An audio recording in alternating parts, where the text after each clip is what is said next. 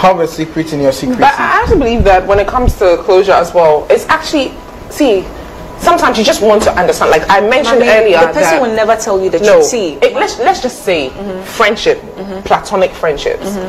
A friend goes ghost on you. They stop talking to you for whatever reason.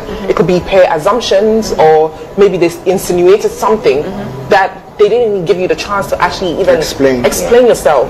You know, sometimes you just want to just know, what did I do wrong? If the person, once you you are able to take a stance and be like, okay, listen, you are an idiot enough to have actually assumed that I did X, Y, Z. Me per se, if any friend, if you walk away from our friendship, I would want to talk to you, not because I want to ramen things, but I want to know what you and the moment I know what it was, I'll now look at you in two sides, because I'm like, you clearly didn't put any value on me as a friend to have even come to me to even give me the chance to even explain myself. So therefore, you are even toxic. Go your way and let me go my way. Why didn't the person explain to you earlier?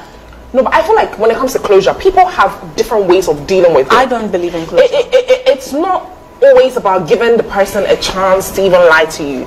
You know, I'm saying lie to you because usually you assume, say, when it's an intimate relationship, that's when the guy will probably lie to you. But when it's a clear, you know, boundary, you said the person left you, the person just ghosted you. So if the person believes that you deserve an explanation, why won't the person come to you and say to you, Mommy, this is what you did to me? There are some people that are too good at lying. They could frame a story and then make it very believable. So you hear those things, and it doesn't even entice you to go walk to your other friend to ask for their opinion. That's what I'm saying. That and you know.